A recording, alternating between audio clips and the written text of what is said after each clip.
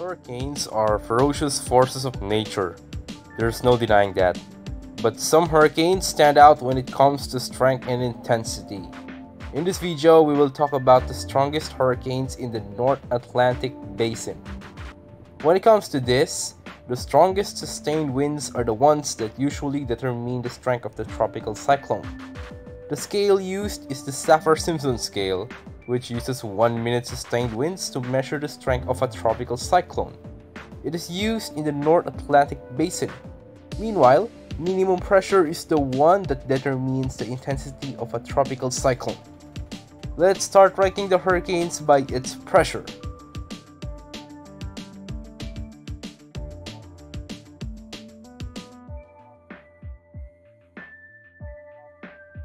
Hurricane Dorian is a very recent hurricane, since it just happened 2 years ago since the uploading of its video.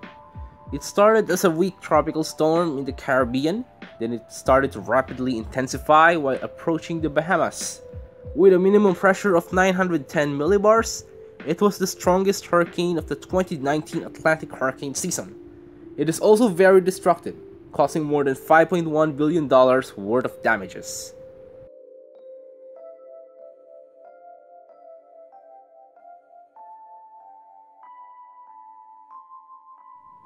This is a very old hurricane, happening almost 100 years ago. It was the earliest officially classified Category 5 Atlantic hurricane on the Saffir-Simpson scale, reaching a minimum pressure of 910 millibars. It's a very intense hurricane considering the fact that the 1920s isn't exactly the decade with advanced meteorological technology.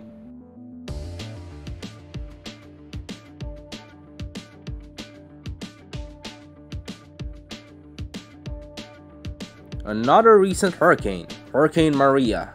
It devastated the Caribbean region. It had a pressure of 908 millibars, which makes it very ferocious. It peaked in the eastern Caribbean region before striking Puerto Rico as a very intense hurricane. It is the most intense hurricane of the 2017 Atlantic hurricane season, causing more than 3,000 fatalities and $91.61 billion worth of damages.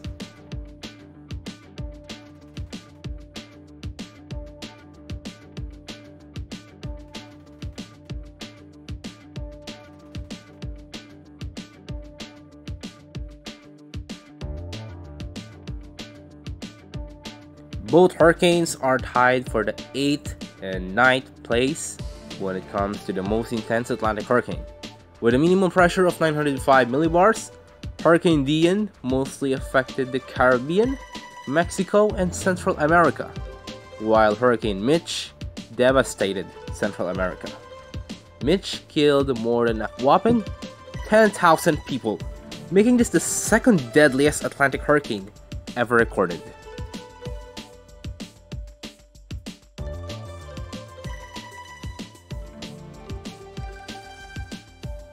One of the most notable Atlantic hurricanes, Hurricane Katrina, is often considered as the worst hurricane to strike the United States.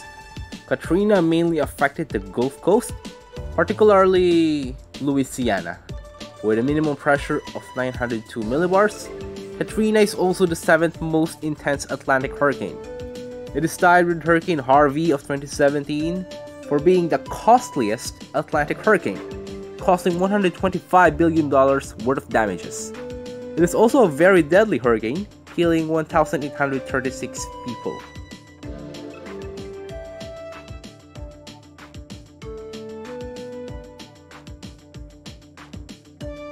Hurricane Camille was the second most intense tropical cyclone on record to strike the United States, and is overall the 6th most intense tropical cyclone in the basin, with a minimum pressure of 900 millibars.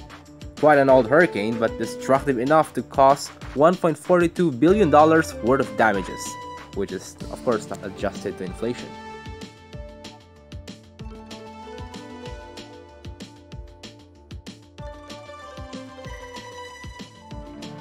Now we're going to enter the hurricanes that surpassed below the 900 millibar mark. Starting with Hurricane Allen, with a minimum pressure of 899 millibars, Allen has managed to become the fifth most intense hurricane in the basin. However, that's not just it. Allen has managed to reach another record that I will mention later in this video. But anyway, it cost $2.57 billion worth of damages and 269 fatalities, mainly affecting the Caribbean and Texas. It was also one of the few hurricanes to reach Category 5 status on 3 occasions and spent more time as a Category 5 than all but 2 other Atlantic hurricanes.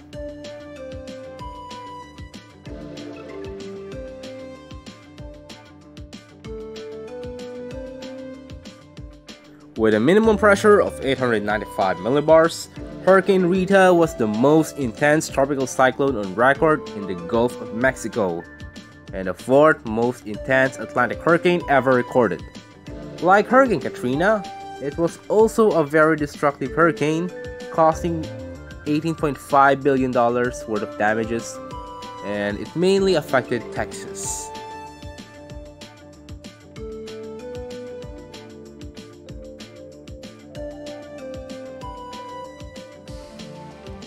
The Great Labor Day Hurricane of 1935 was the most intense Atlantic hurricane to make landfall, and it was the 3rd most intense Atlantic hurricane on record, with a minimum pressure of 892 millibars.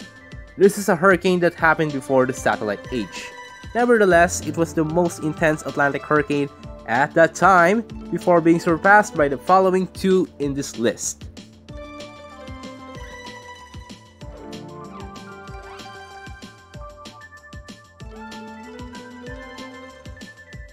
With a minimum pressure of 888 millibars, Hurricane Gilbert was the 2nd most intense tropical cyclone on record in the Atlantic Basin. It mainly affected Mexico, particularly the Yucatan Peninsula, where Gilbert made landfall. It was particularly the strongest Atlantic hurricane to strike Mexico on record. It cost $2.98 billion worth of damages, and it caused 318 fatalities.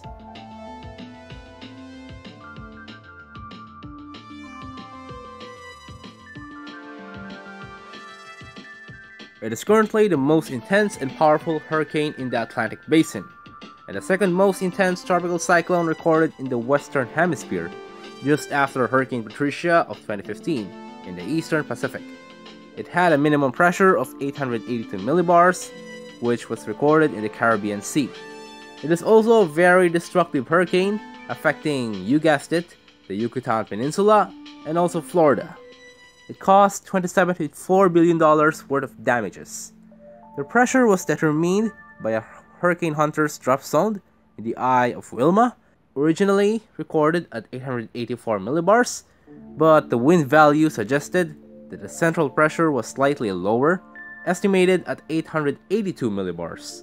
Nevertheless, it remained the most intense Atlantic hurricane up to today.